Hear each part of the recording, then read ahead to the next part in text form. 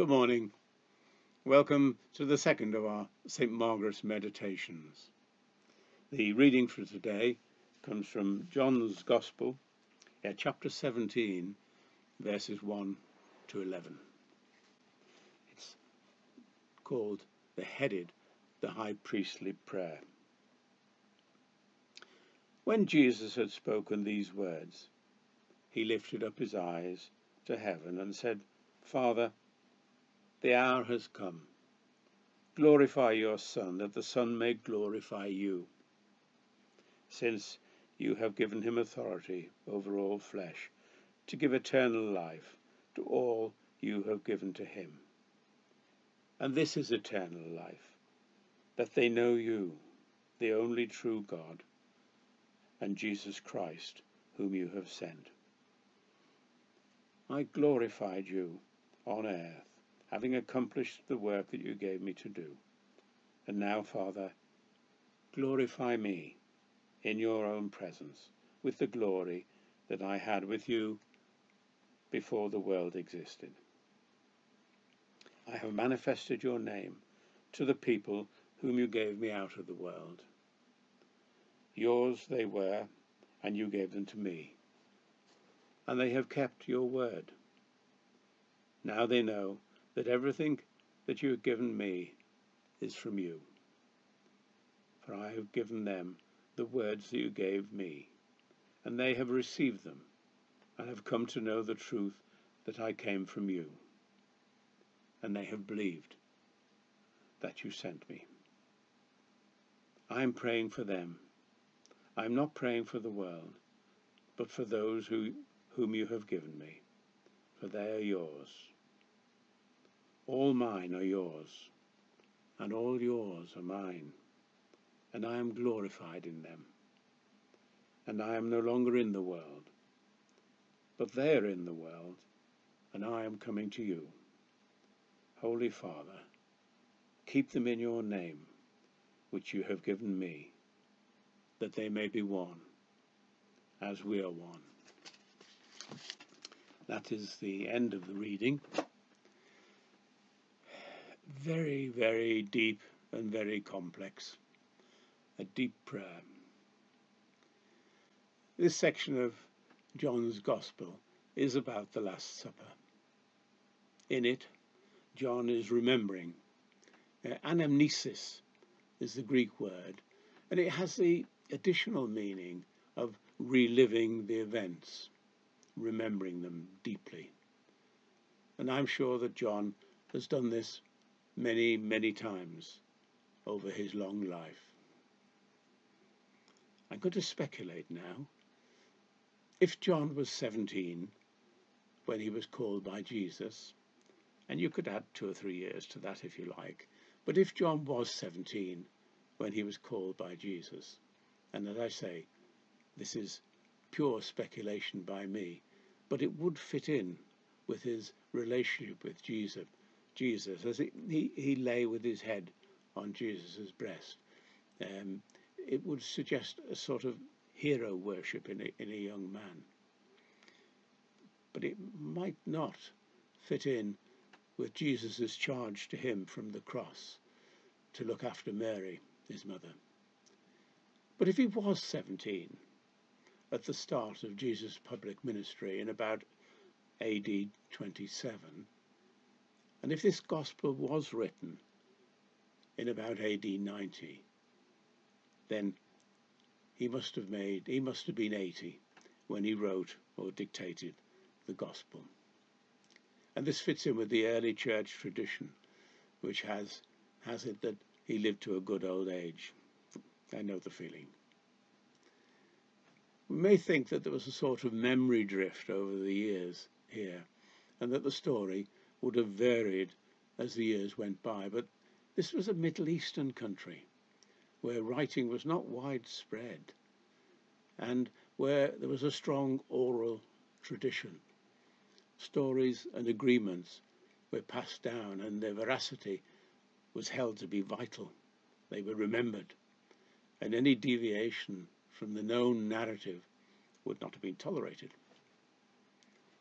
John Wynne and I were talking after a service, oh, it must have been 10 years or so ago, about his experiences in Libya, where he was negotiating on behalf of GEC, for whom he worked. I remember that he was very impressed at how the Arabs took no notes at meetings, but at later meetings remembered very accurately what had been said and what had been agreed.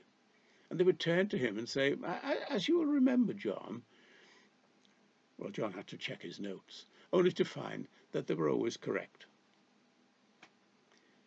When he discussed this with him, they said, why was it they made no notes? And they said, well, you know, traditionally, we were a wandering tribal people, and we travelled light, and they probably didn't write or read either. And how important it was that they remembered very accurately the inter and intra-familial agreements. This is what it would have been like for the two Johns, actually, in Ephesus. And the words which have come down to us would be a very accurate memory. His reflections and re-reflections would have remained vivid and unchanged. And what angst there must have been as he anamnesed, if there is such a word, as he anamnesed the events of his life, the events at the foot of the cross. And what did Mary, the mother of Jesus, tell him? What memories did he receive from her? So here we have very probably a very reliable and intimate witness whose memories would have been as vivid as the day that they were recorded, of the Last Supper and the prayer of Jesus in chapter 17 in our reading today. It was dubbed the high priestly prayer by early church fathers, and the name has stuck.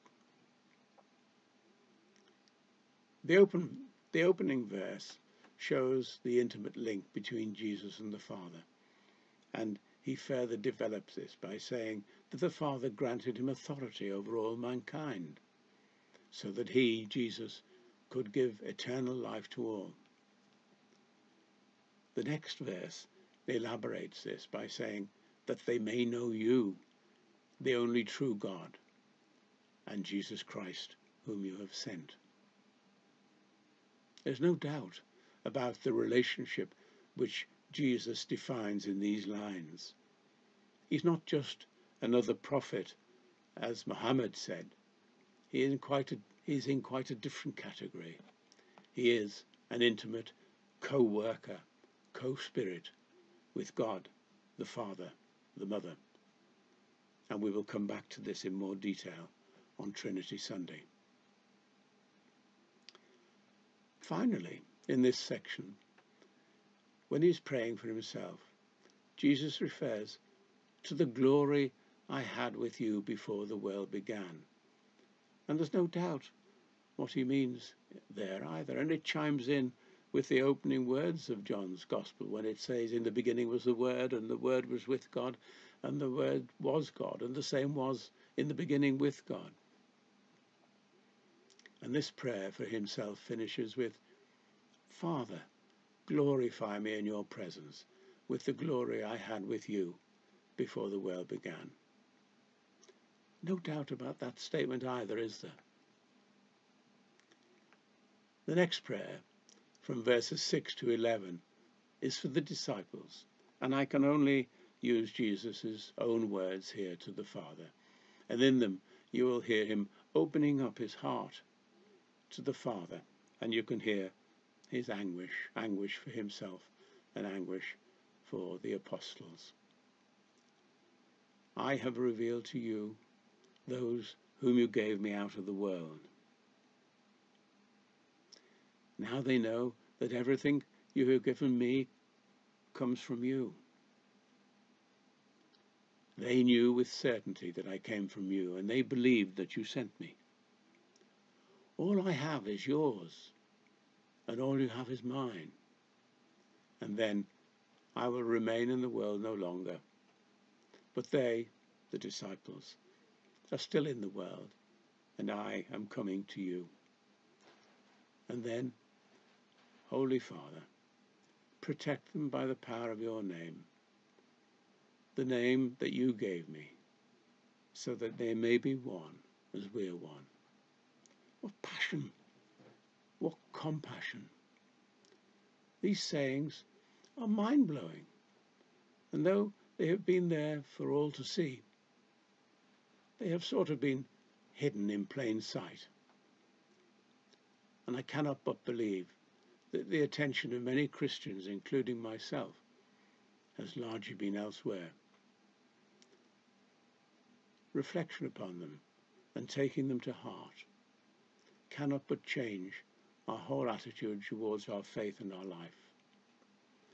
Serious meditation on them must surely result in a sort of metanoia, a shedding of our old skins and the discovery of that new one which lies beneath, a reorientation. We can no longer paddle in the shallows. We would be drawn into the depths of the love of God. The cloud of unknowing, that medieval English mystical treatise, says, by love may God be gotten and holden, by thought never. And may we be able to sense the needs of others in the world, and like Jesus, anguish with them, and express that anguish openly in our prayer. And may they, the people around us, be able to see in us that love which the world does not understand. Amen. Our next St. Margaret's reflection will be held on the date of our next family service, which is on the Sunday after Trinity. Trinity is on the 7th of June, and so our next reflection will be on the 14th of June. Until then, keep well. Goodbye.